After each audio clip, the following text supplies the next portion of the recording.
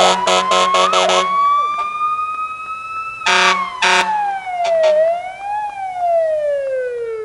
back to another episode of Fishing for Mikey TV. That was a bit weird. Who cares?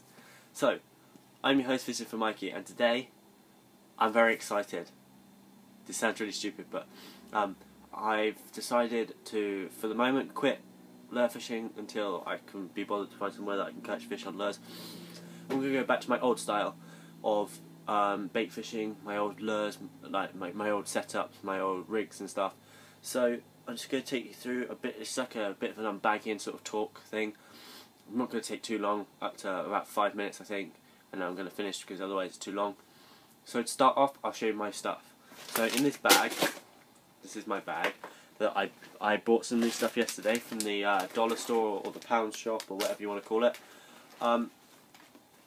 So just talk you through it. So I bought some. Where are they now? I'm just going to take everything out and then show you it because it's much easier that way. I'm going to show you everything, not just fishing stuff. I just feel like showing everything.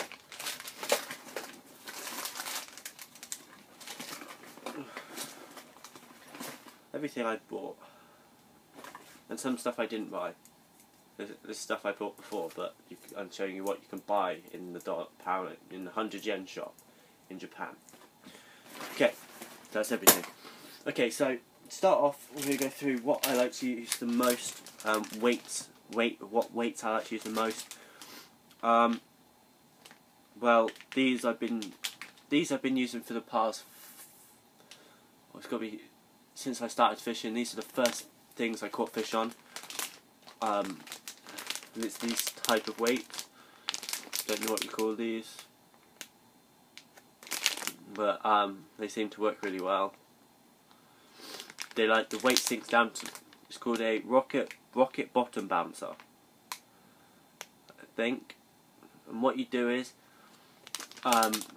you have this weight goes to the bottom, and then you have this clipped onto your line, and then you have your hook on the other end.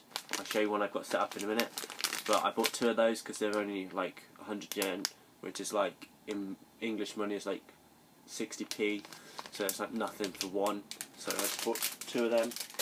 I bought some of these which I can catch octopus, all different kinds of rockfish, everything on it really, almost everything. You can even catch bass on these, so you know it's a win buying them. I also bought some lizards. These you can also catch almost anything on. I bought some snap swivels because I like the boxes that they come in, so I always buy these because I buy the boxes and then I use the snap swivels up really quick. So I don't know what strength they are, but you know, who cares when they cost that much. Bought CD case, put my DVDs in, move stuff. I bought a jig rock. I'm guessing this is a rock fishing jig or something of that sort. You can catch on this cutlass fish, you can catch rockfish, you can catch almost anything. Anyway, that's done. Bought some lights. This 8 in a pack, so it can be like what? These last up to 5 hours. They're 25 millimeters. 25 mil. That's that. They're that long, about an inch long. Sorry, my nose is really annoying. And then last but not least, I bought some Hi-Chew, not to be mixed with Chew-Hi. Chew-Hi is an alcoholic fruit flavoured drink, and Hi-Chew is a kid's sweet. Coca-Cola, pineapple. These are like wine gum sort of Mawam. These are like Mawam things. Okay, so anyway, I'm probably going to go just a bit, maybe 6 minutes or so. I don't know. It's been 4 minutes now. So okay, so the rig I like to use is something I got when I first started fishing. I bought a fishing set. I bought a fishing set, and my brother bought a fishing set. And out of my brother's fishing set, I got one thing that I thought I'd try it, and I put some spam on it, and I caught a huge catfish, which then kind of snapped my line up.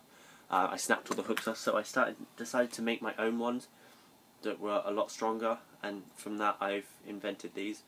So most countries you're not allowed to use double hook. In Japan it's fine. So this is my rig.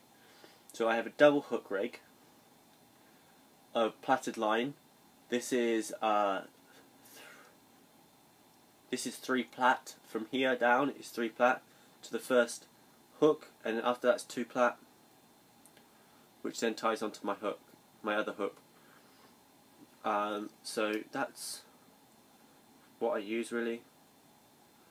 You have to be careful, sometimes you want to close these down because otherwise the fish pulls it will bend it out. And then here you just attach your line to it, and then that sinks to the bottom, and then this either floats.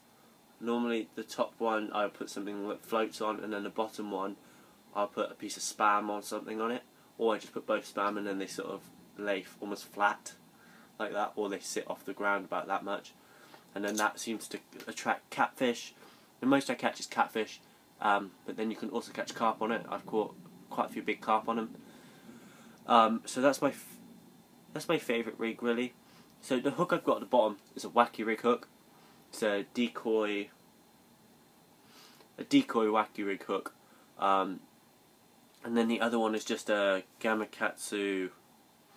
I don't know what this is, just a cheap Gamakatsu hook, cheapest I could find, but like cheapest for the strength and that lot. Everyone says, are you catching Moby Dick with hooks this size? But I like using bigger hooks. I'm not a fan of small hooks. Every time you lose a lot of fish using small hooks, and you lose a lot of fish using big hooks as well. But if you know what fish you're catching, you know what size hooks to use. For me, for catfish, this is my favourite size. I'll go up to almost sea fishing size hooks as well with catfish, and I seem to catch them as well. Big bass hooks work pretty well for catfish and carp or koi or whatever you want to call them. But these are my favourite size, so this is what I use. So for bait, normally I use spam, as I said, or something of that kind. At the moment, I'm going to try using this thing called a fish hamburger that I found in the shop, and it's like mashed up ham and fish. It's like a piece of spam. It looks like spam, so I thought, you know what, give it a try. They also do a ham version, which I might try another time, but I wanted to try the fish one at the time being when I bought it. Also, I like to use bread, not so good, but the best is normally oats. They have, like in Japan, they have these oats which you put in your rice and mix together, and they seem to be really good. You boil them for about an hour, and then you just put them on your hook, and you seem to catch fish really easily. You can catch all different sizes of fish, but carp seem to like them the most. But that's what I like to use. I also have a special catfish bait, which I will actually be giving away the recipe to, because if I get enough, give me 5 likes on this video and I give away my recipe for catfish bait. It's like, you can catch not just catfish, everything. It touches the water and you get bites. So if you put small bits on, you can catch lots of little fish easily. Basically, it's like a dough. It's just dough and I put some special ingredients in, and it seems to catch fish so well. If it doesn't work, then you made it wrong. So and if you get 5 likes on this, 2 new subscribers, no, just 5 likes, then I will put the video in. Okay guys, thanks for watching this video, and I'll see you guys soon.